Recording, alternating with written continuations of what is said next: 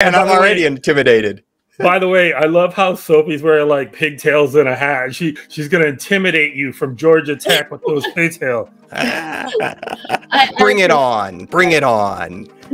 Maybe not so much intimidation, but I'm wondering, you've clearly done a lot of physically strenuous and endurance things. How do you translate that physical endurance to business? And how do you help people do that as well?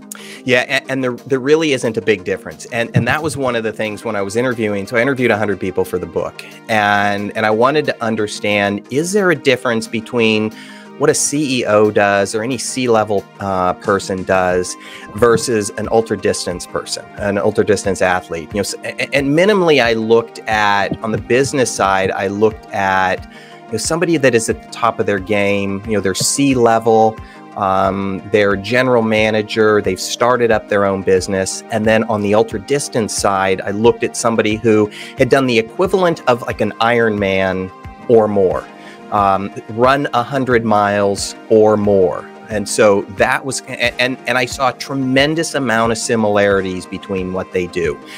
And a couple of them, and there's all sorts of one, is they're very focused.